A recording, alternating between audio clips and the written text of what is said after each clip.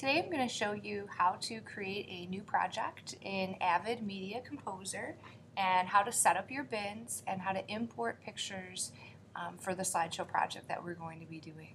So the first thing you're going to do is you're going to go to your dock and you're going to launch Avid, and once it starts up it's going to look just like this. You're going to be prompted to select an existing project or create a new project, so we're just going to go ahead and create a new project.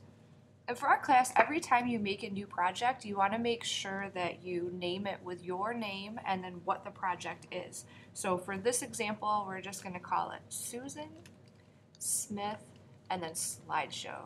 So this is the Slideshow project. You don't need to worry about any other settings. You just go ahead and say OK. And now you'll see the project listed here. You can click on OK to open. Once you open the project, you're going to notice you've got 4 windows. This right here, here, here, and here. So what I'd like to show you first is the project window. And this is really important. It has to remain open at all times. If you accidentally close out of it by hitting that X, it actually closes your project. So you want to make sure that that window is always open. It also stores all of our bins, which are like folders, and help us organize the different components or media for our video. So this is our bin that's automatically created with our new project. This is the Composer window, and here is where you will preview your clips and your media on the left side, and then on the right side it'll show you actually what your video looks like as you're building it. Down here at the bottom, you've got your timeline. This is a graph that will show you your sequence as you're adding video and audio, titles, etc.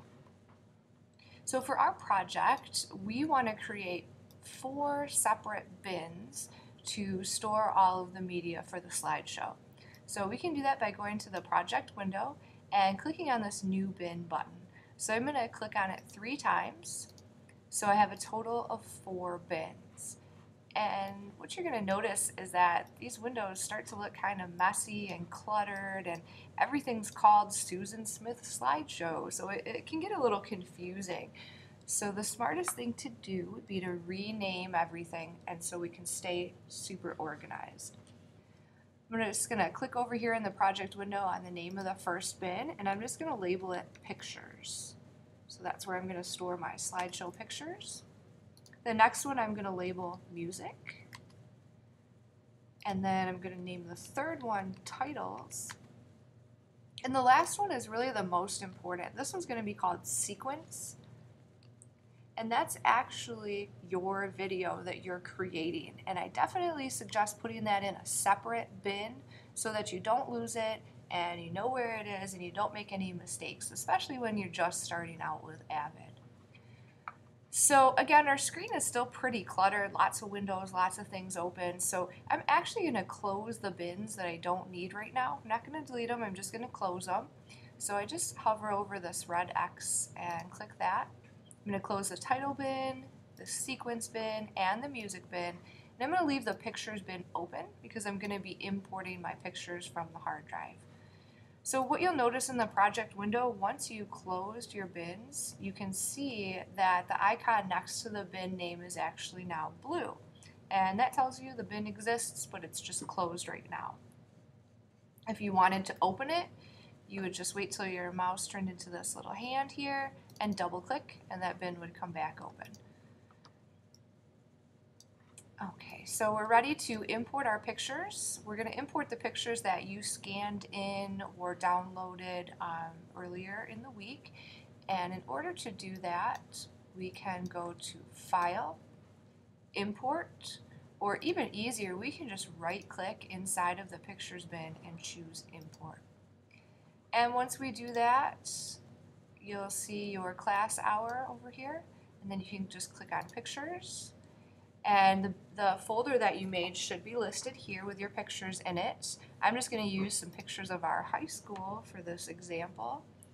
So I'm going to take a few pictures, and in order to select more than one, I'm just going to hold down the Shift button and then click. And I'm just going to say Open. So it's going to take a second for Avid to build those media files. And once it does, your bin is now going to look like this.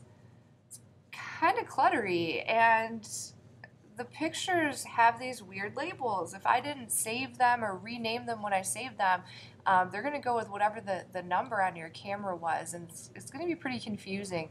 You know, which picture do I want first? So what you can do is you can actually change the way that you view the clips inside of your bin, and just by clicking this frame tab, what it will show you is actually the first frame of every clip. So you get a little thumbnail image, so that can help you organize which pictures you want to go first, and so on. In order to look at the thumbnails a little bit bigger, you can actually hit Command L, or smaller, you can do Command K.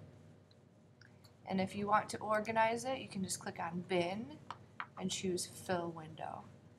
So now you can see all of your clips there. So this is actually great. You can use this to create kind of like a storyboard of how you want your pictures or your video clips to go before they even get dropped into your sequence. So if I wanted to start out with an exterior shot of the school, I'm going to take this and I'm going to bring that into the first position. And then maybe I'd like the parking lot, and then the stadium. And I see, oh wait, there's another shot of the stadium down here. Maybe I want them to go together, so I can put that next, and then maybe have the track, and so on. So now I can actually storyboard the order that I want my pictures before I even drop them in, and I don't have to worry about, oh, did I already use this shot, and where did I leave off? So now you know how to create a new project in Avid Media Composer. You know how to create some new bins, and how to import your pictures into your pictures bin. All right, good luck.